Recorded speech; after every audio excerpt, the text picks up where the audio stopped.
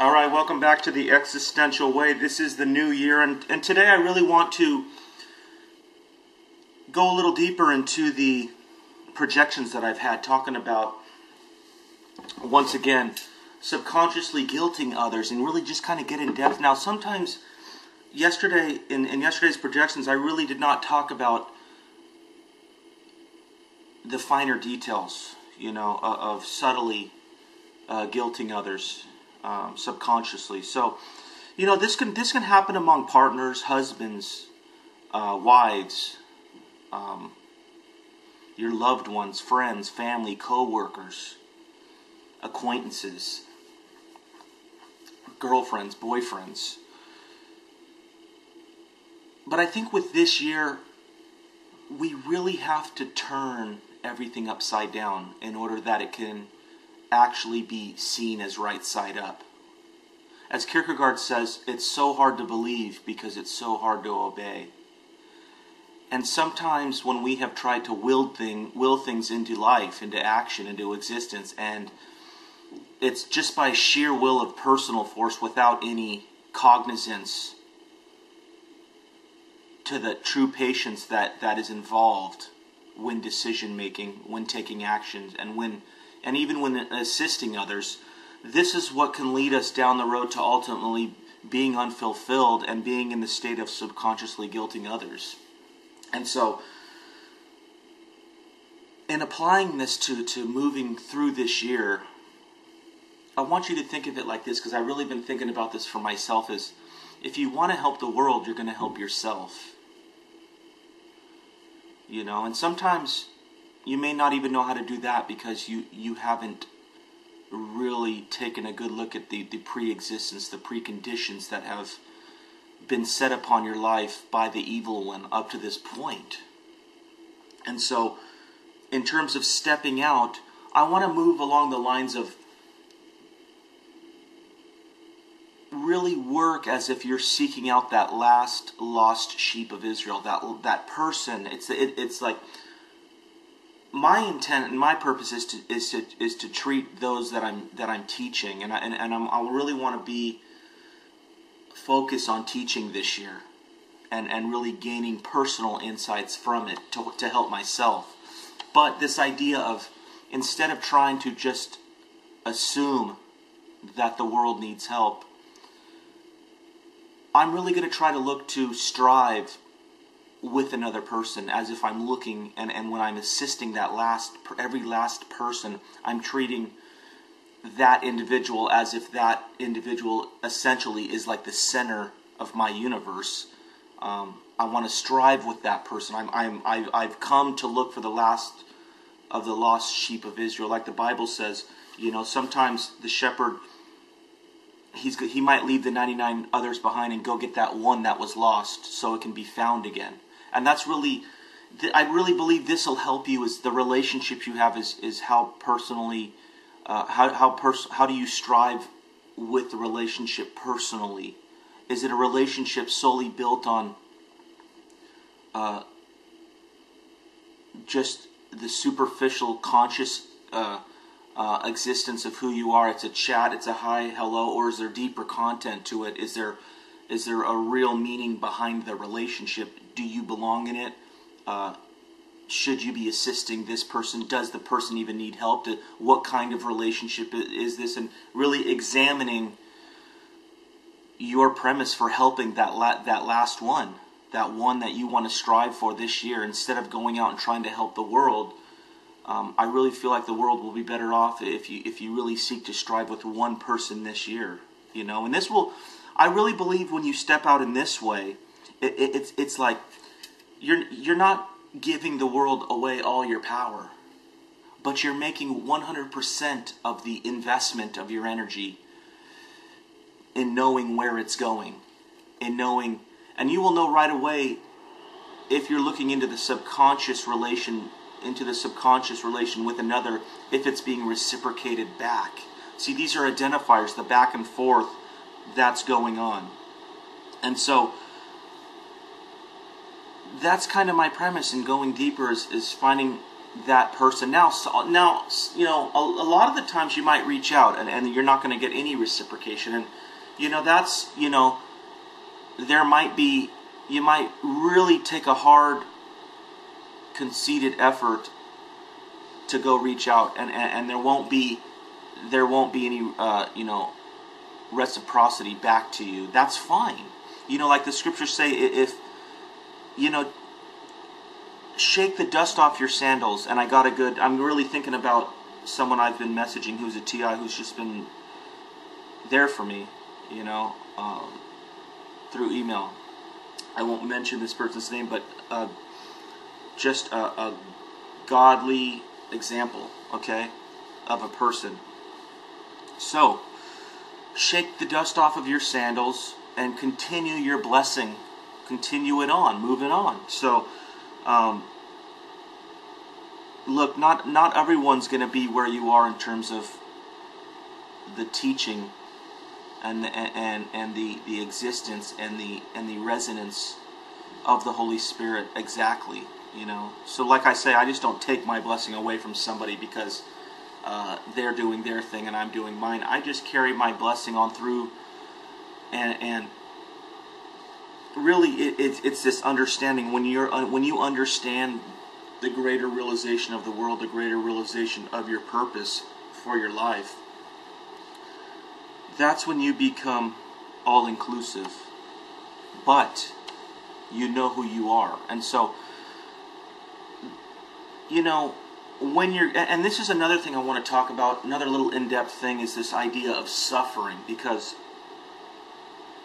when you're a true follower of Christ, the suffering is going to come to you at some point in time. You will have to make up some things of your past, and they will be shown to you, and you may suffer for them. You may also suffer for the faith. You may also suffer for righteousness' sake. You may suffer because you're standing out. You may even suffer because of your sin issues. Now, I'm working through all of these, so I understand, and maybe not so, that I'm suffering for something. And like the scriptures say, it usually is the umbrella of it's under the umbrella of suffering for being a believer in Christ. And so if you're a true believer, the rejoice in the struggle is the fact that you will suffer. But the real joy about it is, how will you take upon that suffering? How will you apply it to the cross that you're carrying? Are you going to try to avoid it this year? And this is really what I don't want to do, at least for myself, is don't be in a place or get yourself in a place of avoidance, because that will get you off track. The suffering is a place to grow impatiently, or it's to grow patiently, not impatiently, patiently. It's a place of endurance, a place that you want to remain focused on. And see, this is why I'm kind of I'm not going to attempt to move to give my energy to this realm of the New Age, because all it's doing is taking. It's a taker. It's not. It doesn't receive. You're not going to receive from that anything of spiritual fruition. So you have to understand that you're going to endure with the patience of the saints, or as a patient of a saint as well. This is the sign of a believer. So how will you change the way you look at your targeting this year if you're a chosen TI? This is very important. Okay. Now these previous two that I've mentioned, subconsciously working through the process of changing oneself from the inside out. Now, when you're conscious, when you're projecting positive vibes from a state of perfect union with subconscious, and you're really who you are from the core, you're going to be able to see that those without a core are usually those without a conscience. Those subconsciouses of the world, those perps, those gang stalkers, they don't have, you're going to see right through the conscious. There's no conscious projection of any positive vibe, because the mind, the outer awareness is gone. So what you're looking at, as if the eyes were the window to the soul, and you see there's no life in there, what you're looking at is a subconscious which has been taken over. There's no soul essence, there's no human essence. And so the subconscious is really this apparatus that has been taken over by a demon or a spirit. And this is where you have to really choose your battles wisely. Is, can you help something that's twice dead? And if there's somebody that comes to you and really is departmentalized or you know, has two personalities and is still hanging on for some kind of help, and you're able to help that person, you know, commit to a better state of oneness, and you want to, and you have the capacity to cast out demons. Now, I've been a part of removing spirits from people before, but I'm really talking about the state of those who are unchosen and can never be saved. And this is this twice dead in this dimension while they're walking, while they're still existing. And this is, you got to know when to hold them and you got to know when to fold them kind of deal. And this is why it's important. If someone's totally in the state of chosen, unchosen subconscious where it's taken over, and you see that, this is a battle that it's just going to be a battle of belief. It's going to be, you're not going to be battling a person. You're going to be just, it's going to be a dead end in this measure. They're gone. This is the kingdom versus the carnal collective, if you will. It's you know, bodies are piling up right now. This is what I'm getting at. So know that some you're not going to be able to get through at all. They're not going to change going into this year and going into the next year. These are the unchosen spiritually. These are the unchosen subconsciously. They've been those souls have been removed. The essence of their being is now fully given over to Satan. So, and choose your battles wisely this year. Know that when I'm talking about who you're going to strive for, you know, commit to personally striving with those who are suffering, and know that they're suffering for the cause of Christ and for God. And you'll know your place. You'll know your place automatically with these people. They may be burdened by spirits. They may be extremely poor, homeless, and they may be targeted individuals as well, just like yourself, just like myself. So these are people we're going to want to better leave, you know, no work unfinished this year. Really, with resolve, continue it until you make it a black and white, a yes and a no, you know, situation. And this is really kind of giving me this perspective yesterday is in your decision making, sometimes you have to be less emotional. In your humanity, in your human being, I believe it's very important to be emotionally expressive. Very important to be emotionally expressive in your existence. Not always in your behavior towards others, but in your elation for existing in life, in the generality thereof. Now, the other thing is a lot of the times it's not that we're shutting down. It's because we're coming up against spirits when we meet individuals. We meet people with odd spirits. We meet people with a lot of preconditions set upon their life, and they haven't given to the existential crisis, the spiritual crisis, the greater realization for the need of the person of Jesus in their life, and the leap of faith into eternal existence. So I'm certainly very elated about life. In my general daily life, I'm enthused about the pursuit of the Holy Spirit and the things thereof of the kingdom on high. But this will be the season of where you're going to express that your yes is going to mean yes and your no is going to be no. That's it. What's black is black, what's white is white. There's going to have to be clear boundaries, and there's not going to be the need for much emotional expression in explaining why. And this is the problem. This world, it functions on this social drama that it wants to get people entangled in. And most people are entangled in this narcissistic Jezebel eunuch style of existing. And I believe for the chosen, though, we want to be obedient to God. We want to be stewards of His Word. But we want to show that people can have the human essence and have a soul witness to those before them. But we have to be in command of our vessel. We have to be in command of the respect that God deserves. So make your yes be yes and your no be no, and don't explain yourself to it. A lot of people, this world wants, they want to hate you. Oh, you didn't show up to a family reunion. Why didn't you show up? It's okay if that other non-believer didn't show up, but you're a believer. You were supposed to be here so we can gang stalk you.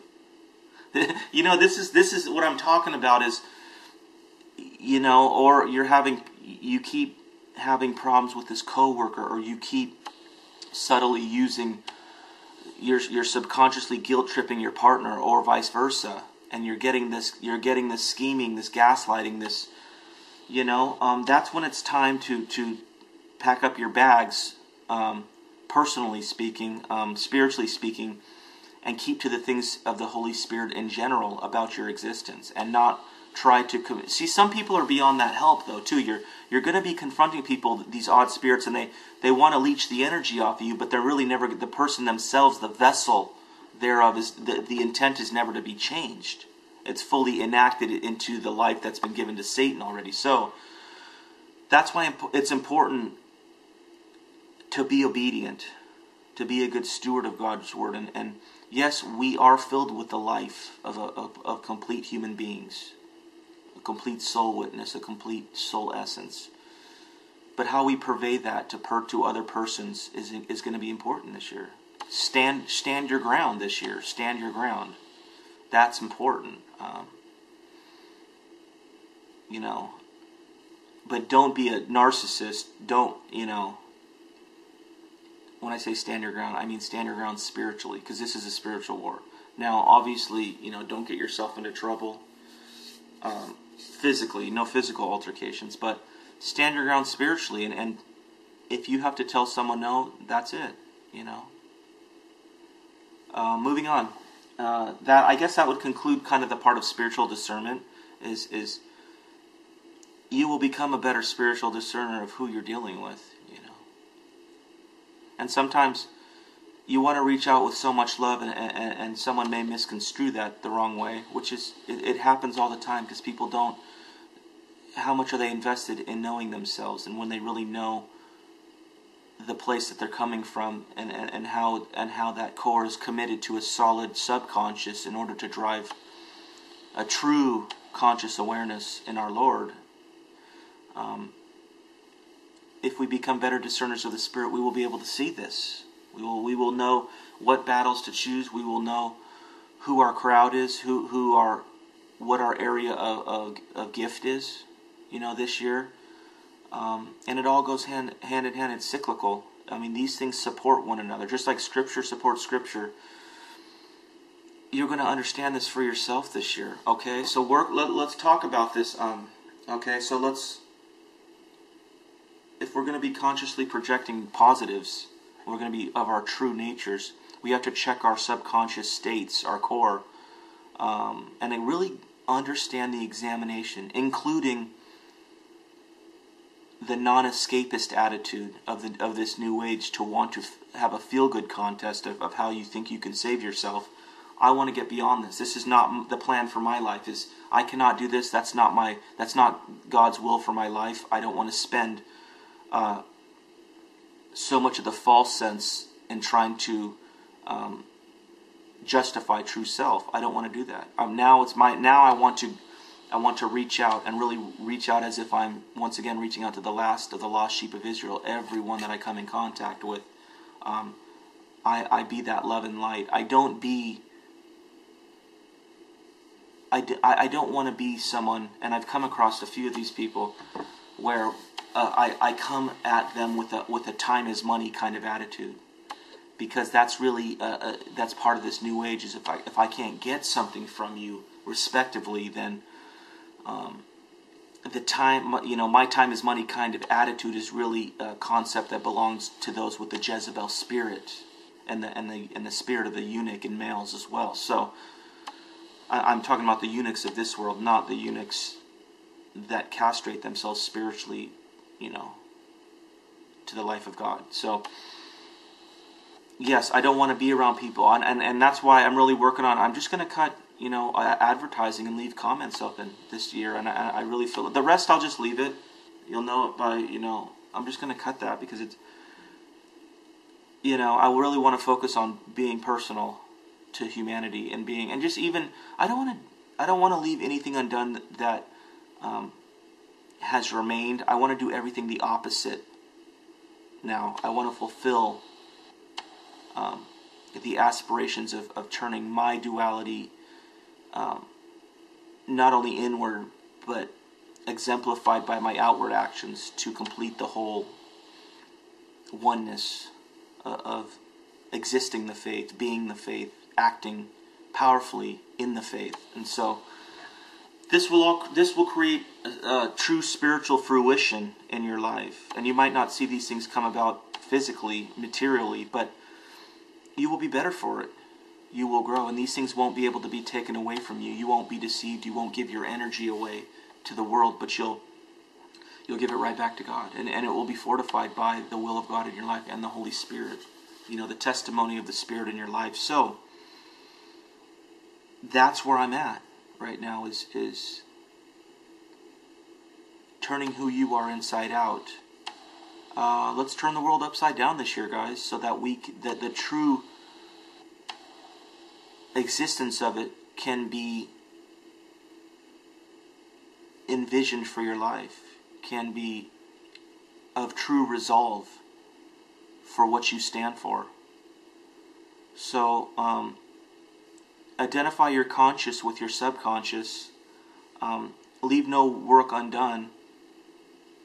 Bring that resolve, continue the resolve into some form of goal this year in which you know that it needs to be accomplished, and be a better spiritual discerner of where you're giving who you're giving your power to, and if you're giving your power away to the world or not. And everything will work itself out for you, Especially for us chosen TIs. We don't need to be dealing with gang stalkers on a personal level. We really don't. We don't have to look at them, talk to them, ignore them. They're already gone. They're far gone. So that's not the premise. The premise this year is helping Israel, residing with the one in need, striving with the one. If you can be a better partner to your husband or your wife, your boyfriend or your girlfriend, your co-workers, your acquaintances, this is the act of changing the world. You change one, first off, be the change that you want to see. Second of all, enact the change you want to see with the same patience and striving with that one who might be quietly calling out, or calling it out for your assistance, for your help, to the same measure in their lives, and you will see the world changed, But first you got to be it. You got to change the whole perspective about yourself this year. That's the important thing. Is for me, some things have not been working. So for me, some things that are not working are getting cut this year. That's just it. So, but it does take your part, because God didn't create robots. Satan does, but God doesn't. He creates human beings that live forever. So guys, until the next one, go to the Existential Way. Fall in love this year, Fall in love with Jesus Christ, with Yeshua this year. Fall in love with life. Fall in love with everything that resonates and has been imparted as God's eternal creation. Fall in love with the possibility.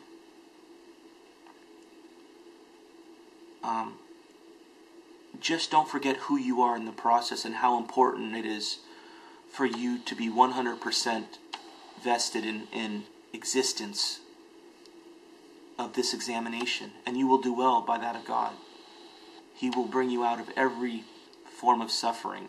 And please don't avoid the proper understanding of rejoice by trying to be blindly led by the New Age that there is no suffering and that you're going to save yourself and this kind of deal, and you're going to be this you're going to project this conscious love when really it's a subconscious guilt tripping if you don't do what this false entity, this false person says, this false self says that you should do if you want to be part of this group or this structure. No, that's not what it's about.